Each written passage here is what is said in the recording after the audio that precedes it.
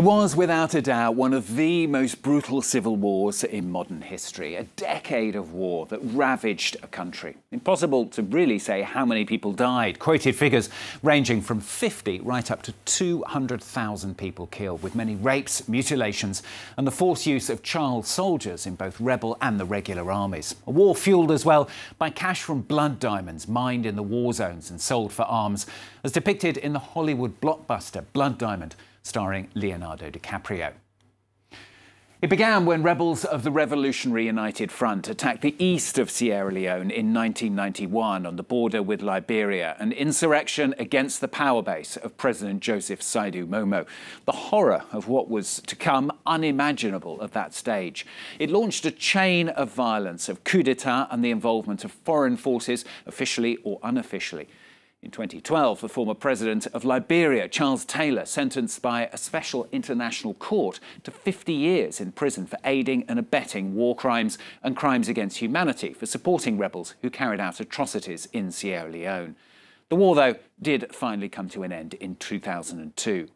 20 years on, Sierra Leone is still trying to get back on its feet. It is, though, tough. A country torn apart by war, endemic corruption remains, and an alarming poverty rate despite the country's many riches. Many of the problems remain the same as they were when the fighting broke out. The population, those who committed terrible acts and those who lost everything, still traumatised. Well, Jenna Lebras with Sam Bradpiece revisit Sierra Leone for France 24.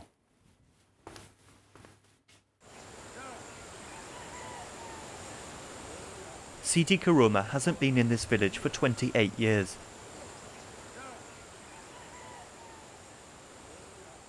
That was 1993, December 23rd. At the time the war was older, at 3 years old. He was still a teenager when he joined the Revolutionary United Front, an armed rebel group that fought in Sierra Leone's civil war. I was a frontline fighter for the RAF. I took order to move, go in an ambush, go a checkpoint, there. He began as a foot soldier but quickly rose through the ranks and ended up joining the personal bodyguard unit of Fode Sanko, the rebel chief. In 1993, he was on the front line during the attack on the village of Normal Farmer. I always remember the kind of victory the RAF got at that time. We were in disarray from Kailaon district. Just Normal Farmer was the first time that RAF got victory to resist the soldiers at that time. Abdul Zaki Kamara witnessed the attack firsthand. He became trapped, like countless other civilians, in a bloody civil conflict, and he can remember it as if it was yesterday.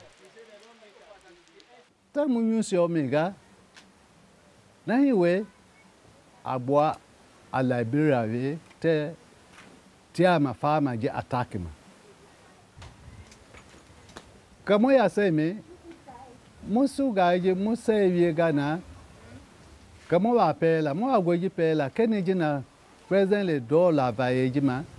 Elilonya ga mamia do jifanya dadi me mota mo ye he mo discuss call we ye ende jima ye pejita mo mema ye kamo ye tonya hovi. On that night, about 60 civilians were massacred by Sidi and his men. Do you understand why they did it? Do you forgive them for doing it? How do you feel about it? Bo wa mi e na ta ho bateni. Bayere ka imo honyo baye no ge na siama. Mo baye ta pe to pe gogwo mi o ma na gbo wo tipi ni amogwo ta decide mo ati ni lo han.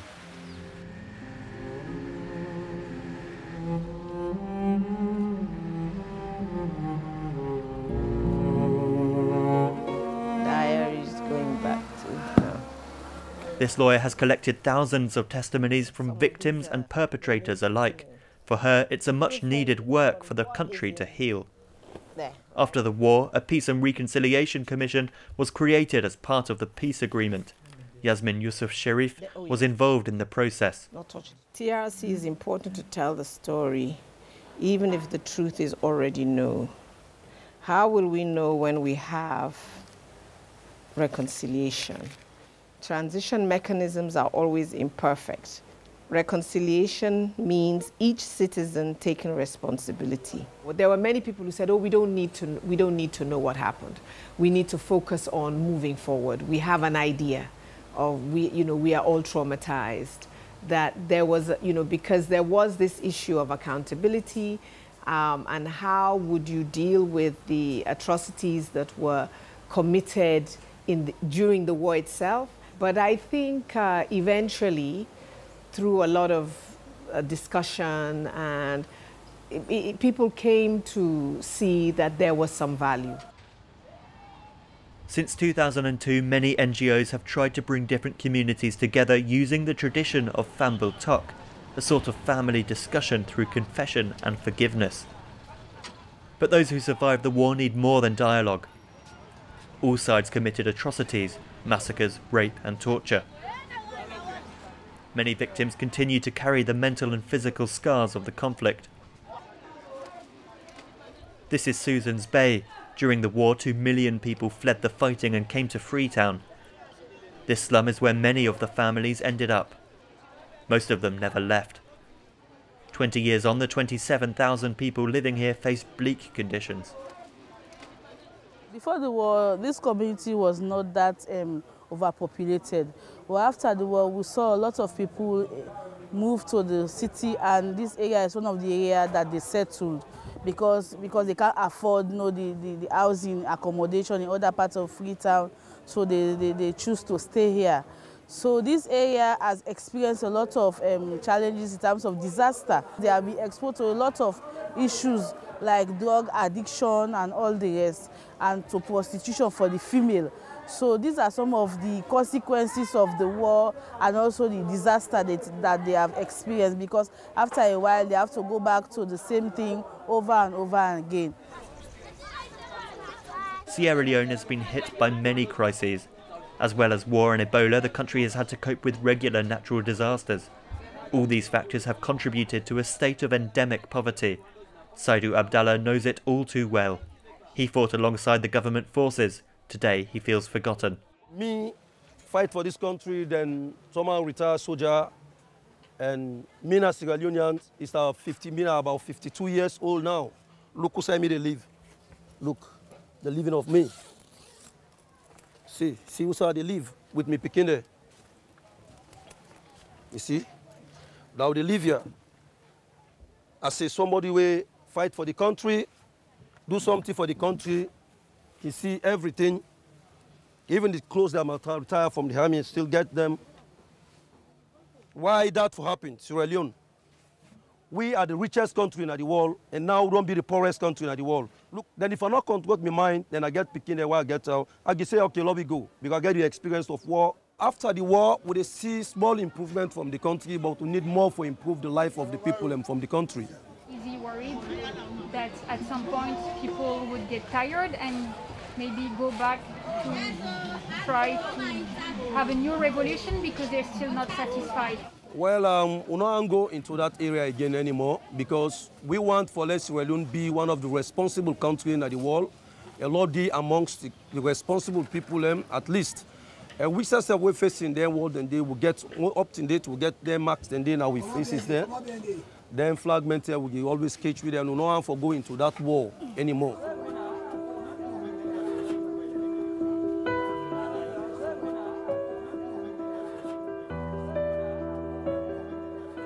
The Special Tribunal has made evidence from the Civil War available to the public in a bid to prevent a new wave of violence. In this room lies a morbid collection, images of mutilated bodies, artifacts taken from massacre sites, and even human remains.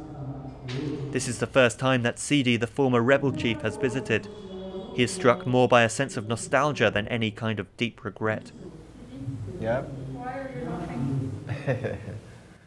Well, it's the kind of stuff that I'm seeing, you know, my memory go far off.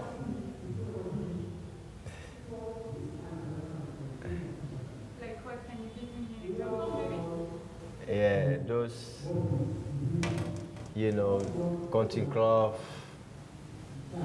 you know, we used to call it like something like protection, to protect yourself when you are fighting. Both the RAF and the CDF did the same. Of course, I have heard about this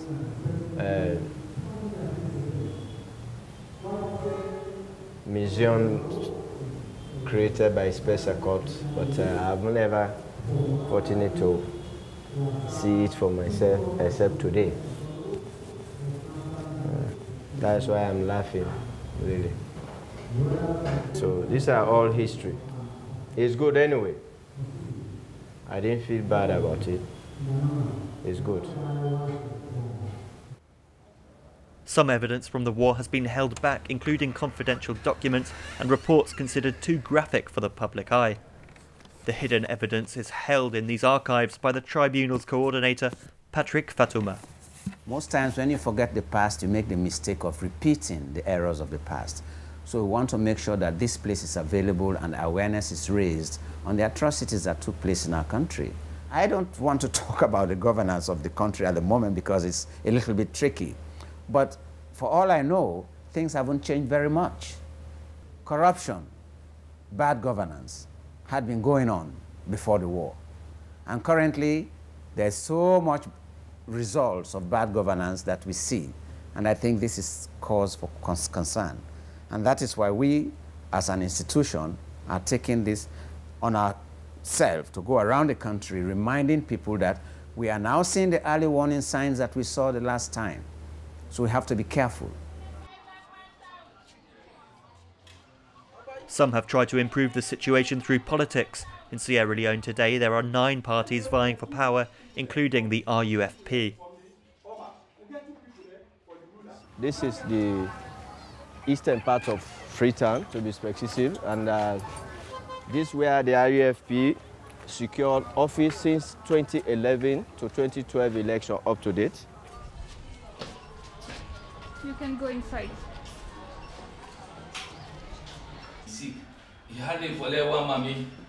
For make sure say the people then look at the RUFP as a very bad party.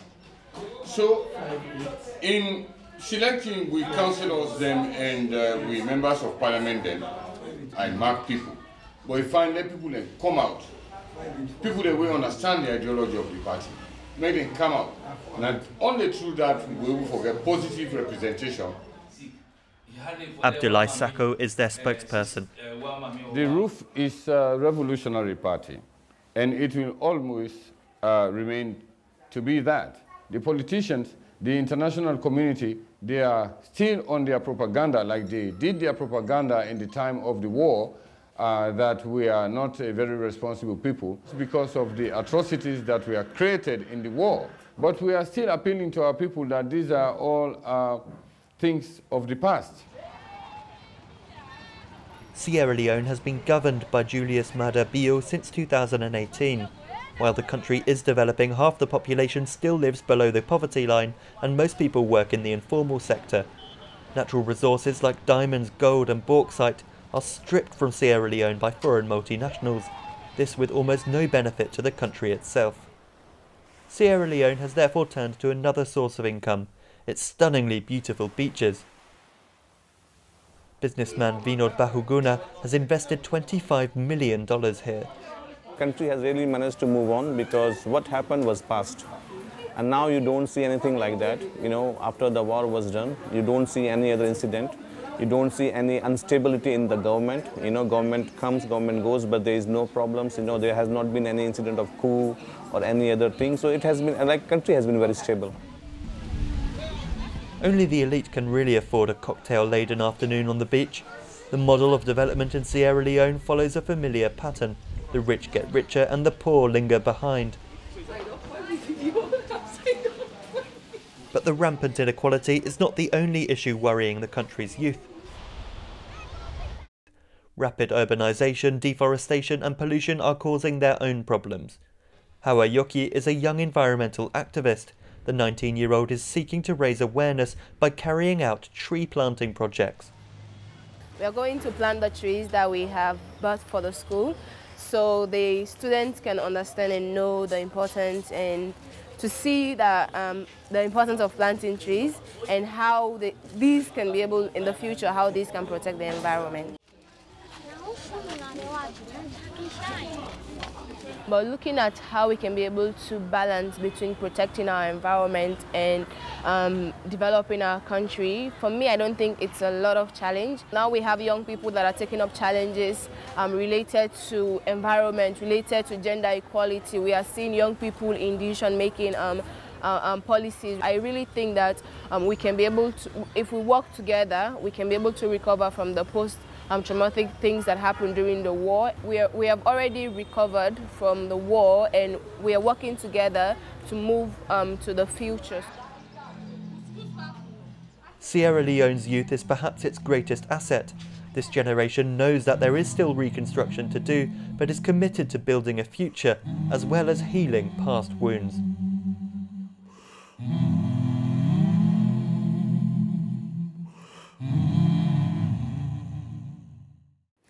Jenna Lebrun with Sam Bradpiece revisiting Sierra Leone for France 24. Well, that's all from this week's edition. Don't forget, of course, you can catch it and the previous editions as well on our website at france24.com. Thanks for watching. More news coming up very shortly.